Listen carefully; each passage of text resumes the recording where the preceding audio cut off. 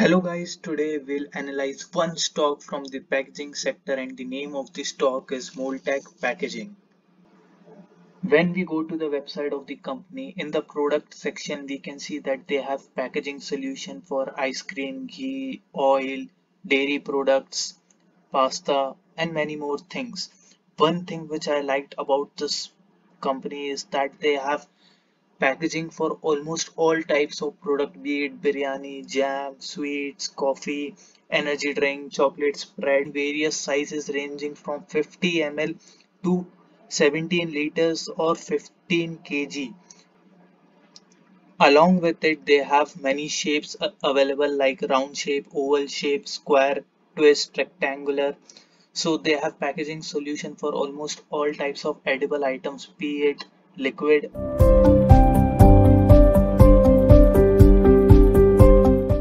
Another solid point about the company is that it is the market leader in rigid plastic packaging. Now guys, if you want to learn more about packaging, you can watch my video on Uflex stock and even Polyplex stock. Another good thing about company is that they have 10 manufacturing facilities over the country, so they have good geographic presence. They have 100% backward integration, which means they are also manufacturing their molds and robots. They have their own raw material, which drastically reduces the cost and is beneficial for the company in the long term. It gives the company the competitive edge over the other companies in the industry. When we have a look at the major clients of the company, we can see it has clients like Quality Walls, Hudson, Dabur, Adani Wilmar, Nescafe, even ITC, Nestle, Baskin-Robbins, P&G, Haldiram, Amul, Hindustan Unilever, Emami. So this shows that company is catering to such a large sector. Now due to pandemic, there is increased demand for packaging products and this company has focused well on that.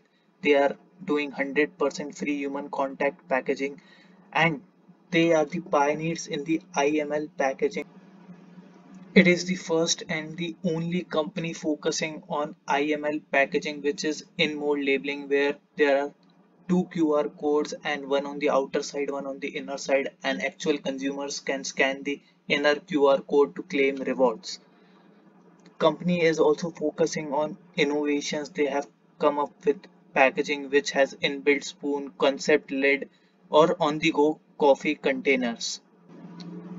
Having a look at the fundamentals of the stock, the market cap of the company is around 1,400 crores. The current price of the stock is 493. Dividend yield is decent of 1.42 percentage. It has generated 78% returns in the last 1 year. When we have a look at the PE ratio of the stock, it is 24. The industry PE is also similar, 23. So we can say that PE ratio of the company is in line with the industry.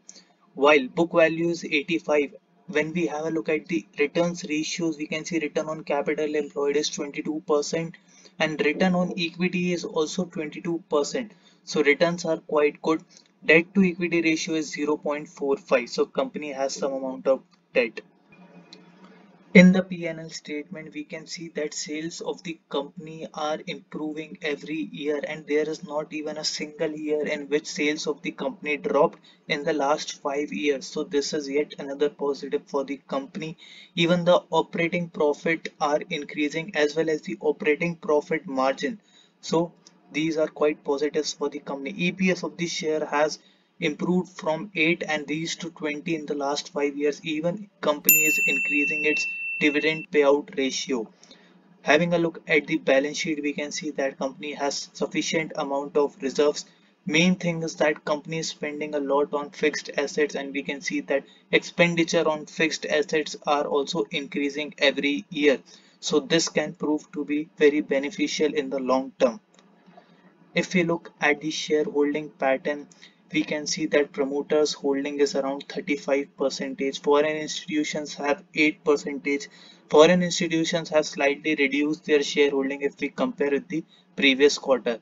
Domestic institutions although have increased their shareholding and they are holding around 14%. Public have 42%. But there is one special person who also has holding in this company.